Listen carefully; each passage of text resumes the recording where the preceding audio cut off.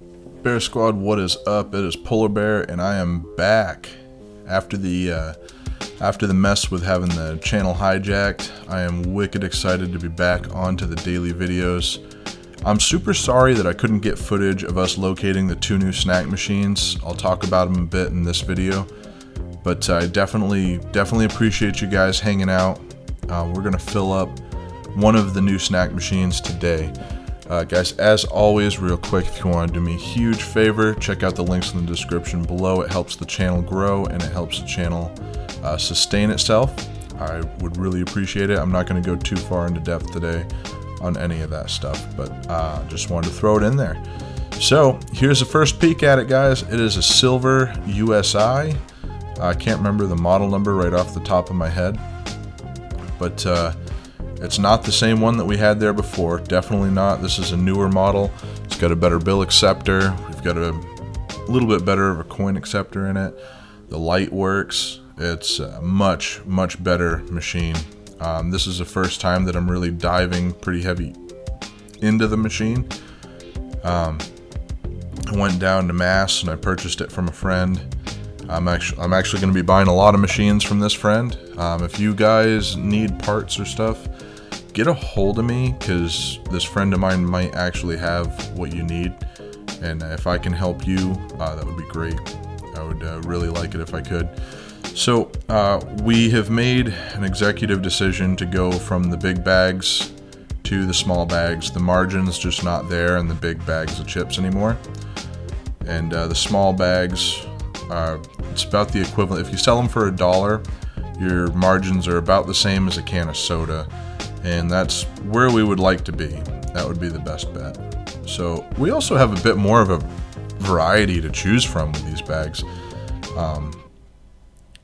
I should not have gotten the specific. Apparently, this box that I got is $1 more expensive than the other box and doesn't have quite as many options.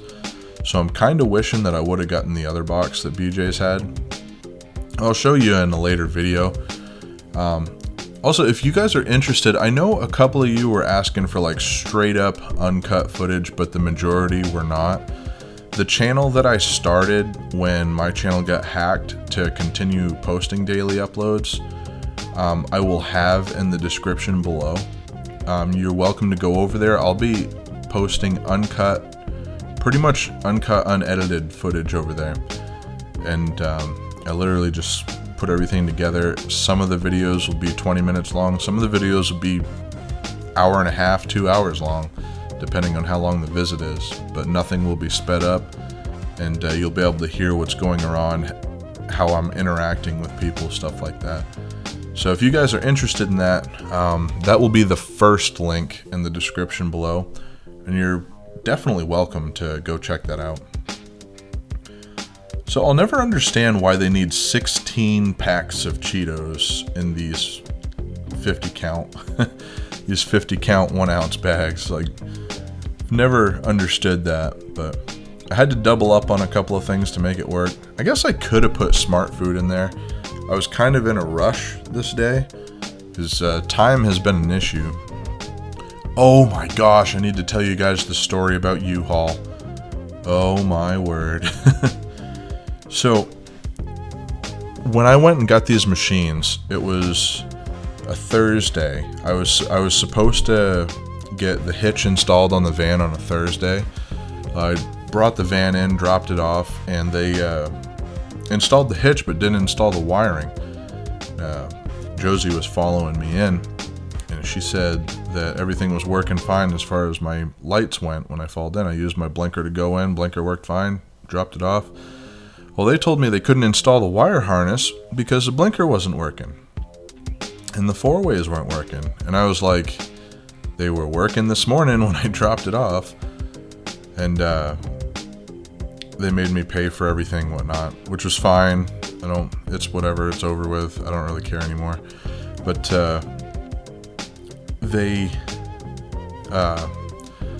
what ultimately happened, I went to a shop and had them figure out what was going on, and it looks like someone shorted out my flashers.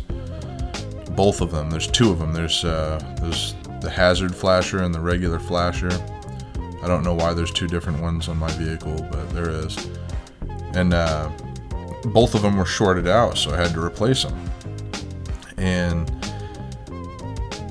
as I'm getting them replaced, I was just going to have the same mechanic go through and put my trailer wire harness in.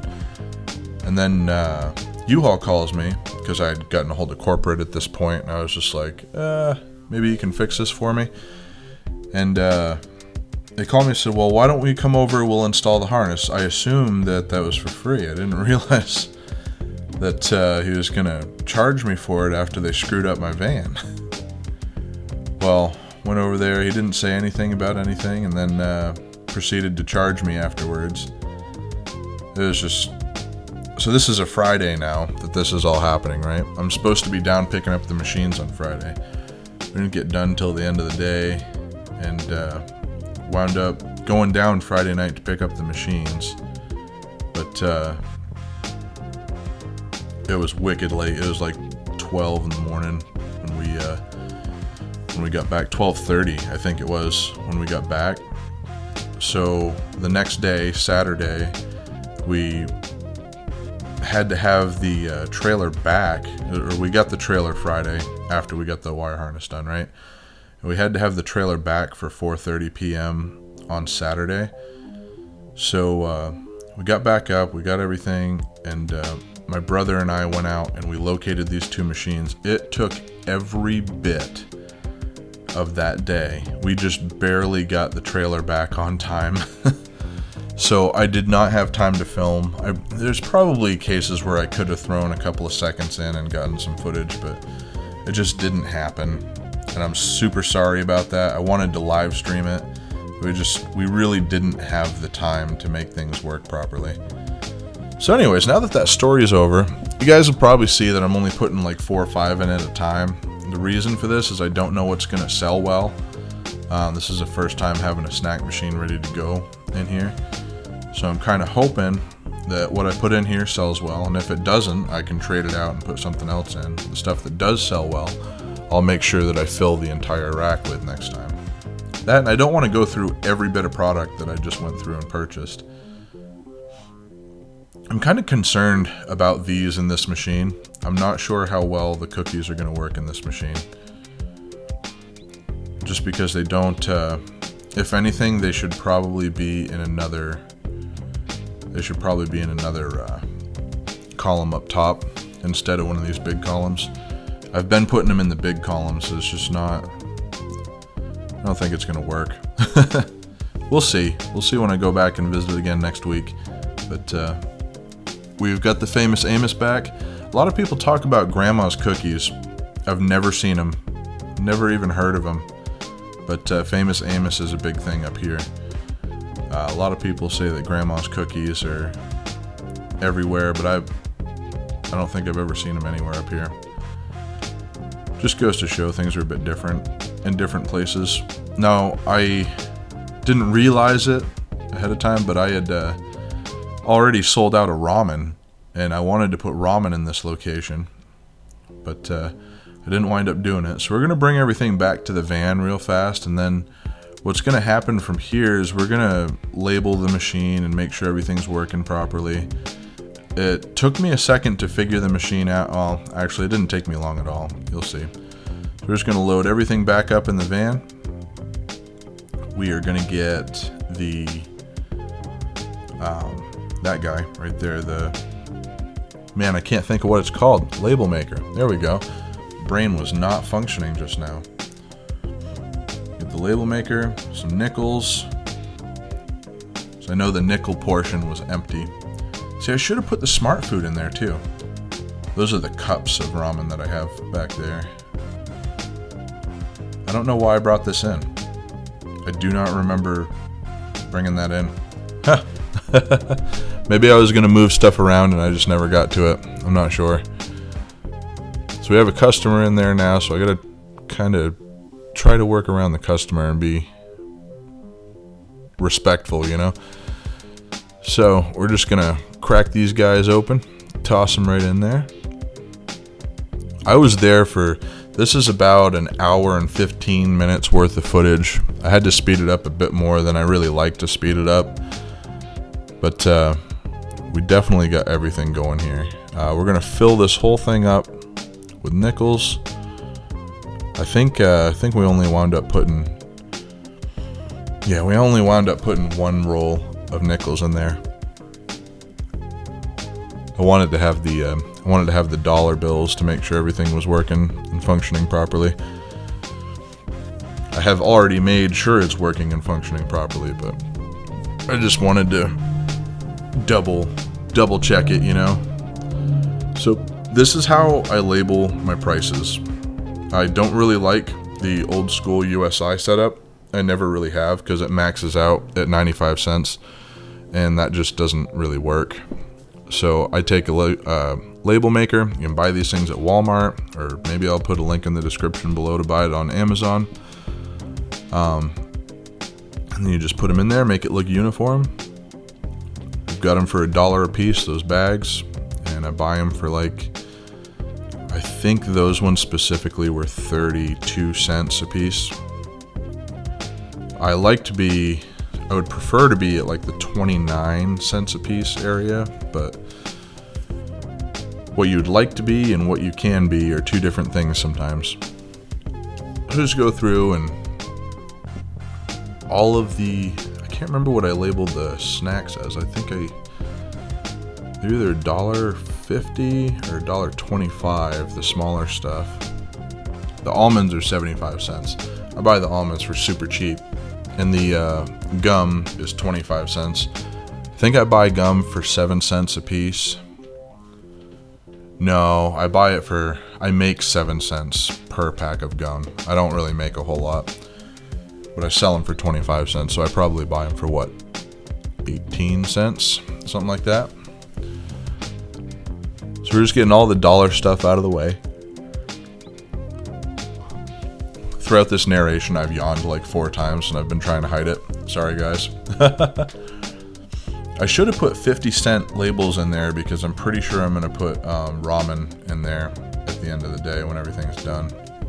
I haven't put ramen in there yet, but I'm pretty sure that's what's going to wind up going in there. So we've got the... oh, I can't see how much that was. How much was it? I want to see. I can't remember.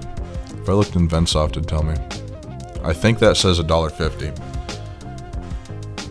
I think it's $1.50. Yep, it is. It's $1.50. So I'm trying to bring the margin up a little bit with the candy bars, because the margin on the candy bars is not good at all. I think I'm paying in between 67 cents and 85 cents per candy bar or whatever. I'm trying to bring those margins up to where they're competing with everything else that I have. We got the chip margins up, except for at the airport. Our margins are never going to be good at the airport because we're competing with someone else there.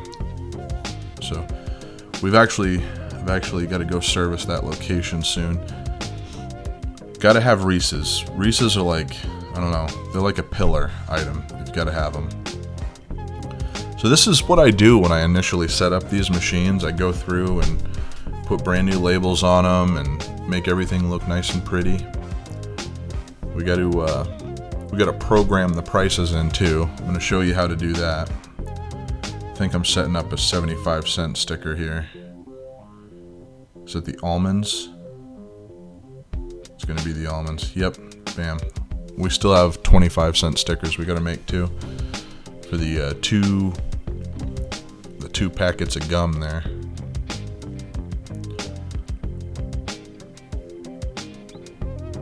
Bam. 25 cents. Other one's already ready. 25 cents. And we're good to go. I think the programming starts soon. I actually programmed this machine a lot faster than I thought it would. So I just press the button, press the number 5.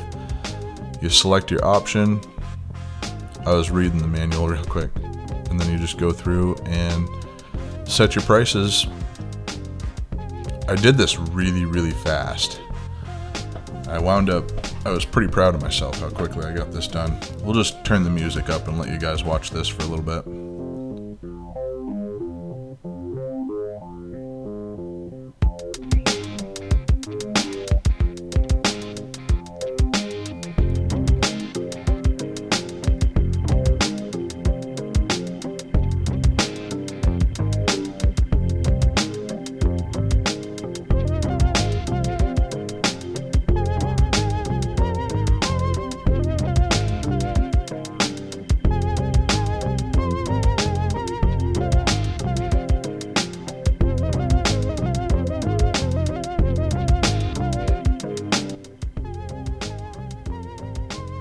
Alright, so at this point I think we're pretty much all set. We've got all the prices set. Everything's good to go. We're just going to go trade in that for a couple of dollar bills. Make sure the dollar bills are working.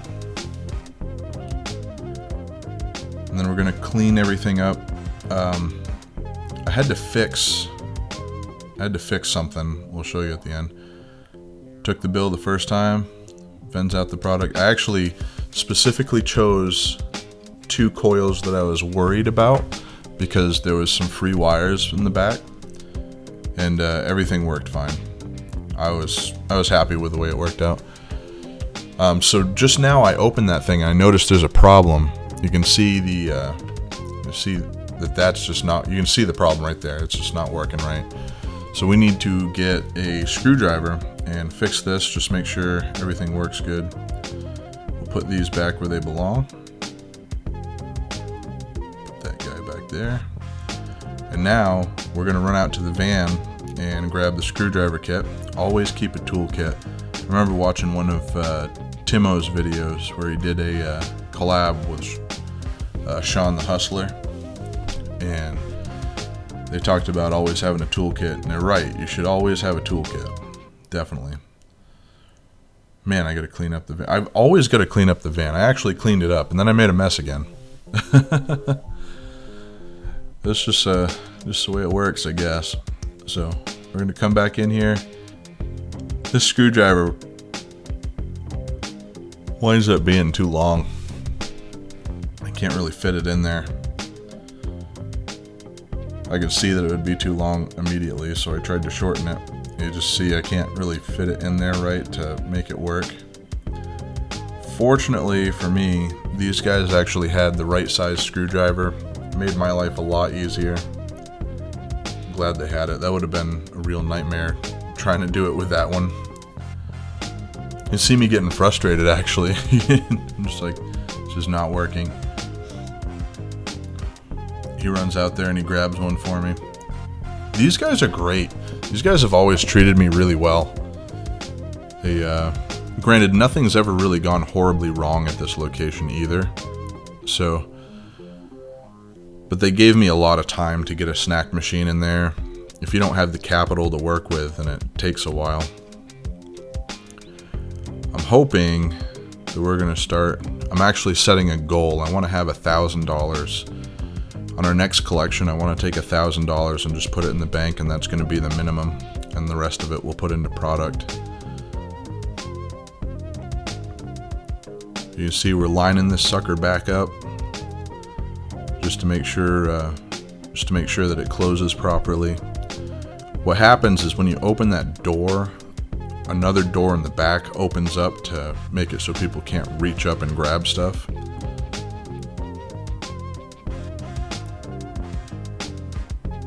Now we're gonna check it, make sure it works. Yep, it's working fine. Put the top back on. Screw everything into place. Now remember guys, the same video will be released on my other channel without being sped up. It'll be, I think it's something like an hour and 15 minutes long. Got to clean up the glass. Always make sure your glass is clean. I don't do it every time I visit, but I do it every now and again when I visit just to make sure the glass is really clean. In this particular case, pretty sure this machine had been sitting for a pretty serious amount of time. So I wound up washing the glass a couple of times over. I was putting a lot of effort into cleaning and like buffing the glass. Oh, it looks so much better already. But I did go through and I looked at it a couple times and definitely needed a lot of cleaning. It looks good now though. Hey Bear Squad, thank you so much for tuning in today. I really do appreciate it. Remember to love life, live your dreams. Stay beautiful, guys. Peace out.